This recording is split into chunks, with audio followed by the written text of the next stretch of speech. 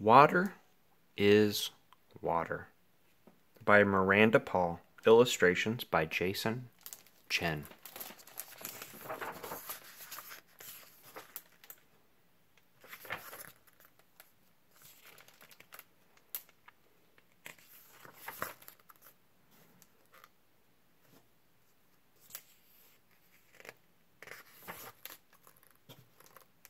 Drip, sip, pour me a cup. Water is water. Unless it heats up. Whirl, swirl, watch it curl by. Steam is steam, unless it cools high. A dragon in a wagon? A crow kneading dough?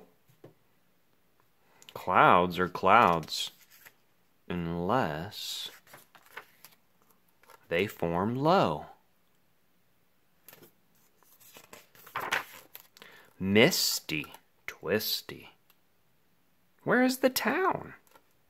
Fog is fog, unless it falls down. Patter, splatter. What is that sound? Rain is rain, unless it's on the ground. Slosh in galoshes. Splash to your knees. Puddles are puddles, unless puddles freeze. Glide and slide. Put on the brakes. Ice is ice, unless it forms flakes. Pack, stack, shape it. And smack. Snow is snow, unless spring comes back.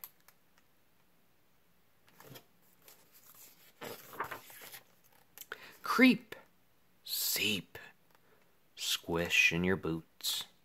Mud is mud, unless there are roots. Swig, grow big, reach for the best.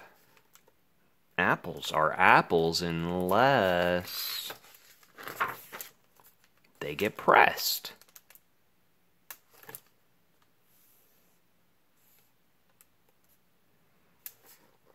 Drip, sip, pour me a cup.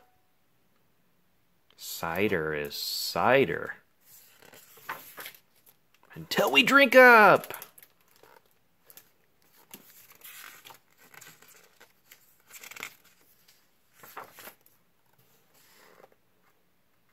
You can check this book out called Water is Water and learn a lot more about water.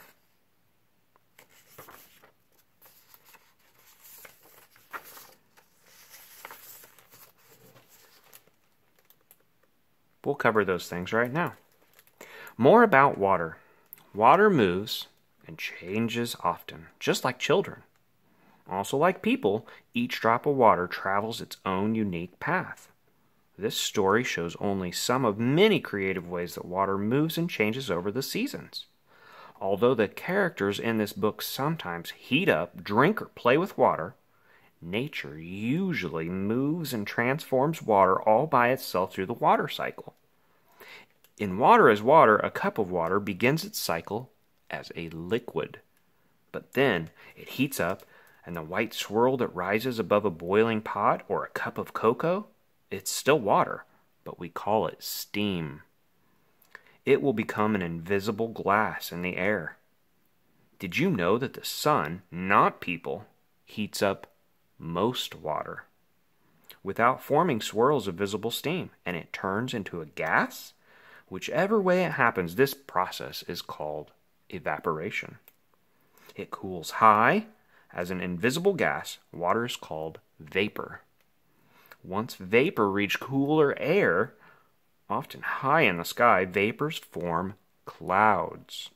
This is called condensation. They form low. When water vapor cools and condenses close to the ground, the clouds that form are called fog. Fog is not as common as high-flying clouds and plays a very small part in the water cycle. Bus drivers must be thankful for that. It falls down. Once water droplets inside any cloud become too heavy, they fall down as precipitation. Though rare, water droplets in fog can drip or drizzle down, but most precipitation comes from higher clouds. Whenever water falls down from the clouds as a liquid, it's called rain. On the ground, water that moves on top of the ground is called runoff, which often collects in puddles, lakes, rivers, and oceans. Puddles freeze when the temperature drops below a certain point, which is 32 degrees Fahrenheit and 0 Celsius. Water turns into its solid form called ice. It forms flakes, and snow is made in the sky when bits of ice form crystals around specks of dust or pollen. As they fall, vapors freeze and stick to each crystal to make flakes. Spring comes back. When temperatures warm up, the snowmelt runs off into rivers and streams. Along the way, some water mixes with the dirt and makes mud. There are roots. Seepage happens when water creeps down from the top of the dirt into small places underground. When plant roots absorb this water, it's called uptake. This helps them grow and produce fruit. They get pressed, and although apples are solid, the water inside makes them plump and juicy. Squeezing them releases all the liquid. We drink up. Did you know that you are mostly made up of water? Drink up. Water every day to stay as amazing as you already are. A baby is about 78% water. An apple is about 84% water. Earthworms are 80% water. An oak tree is about 75% water. A cat is about 80% water. You are about 65% water. And a turtle is about 70% water. Water is everywhere.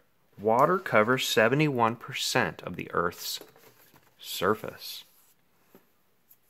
Of all the water in the world, oceans hold 96.5%, which is all salt water. Of all the fresh water in the world, more than 69% is trapped as ice and snow, and 30% is underground. All the water in the clouds, puddles, mud, plants, and your cup doesn't even add up to 1% of our total freshwater supply. Water is important.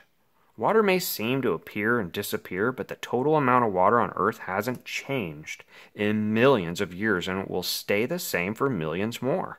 Although water changes form, and it gets called by different names, new water is not created and old water is not destroyed.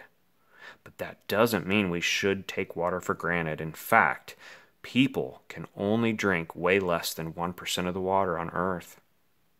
Almost every time we use water to brush our teeth, take a bath, or flush a toilet, we add things to make it dirty. It's important to conserve it so there is safe and clean water for everyone.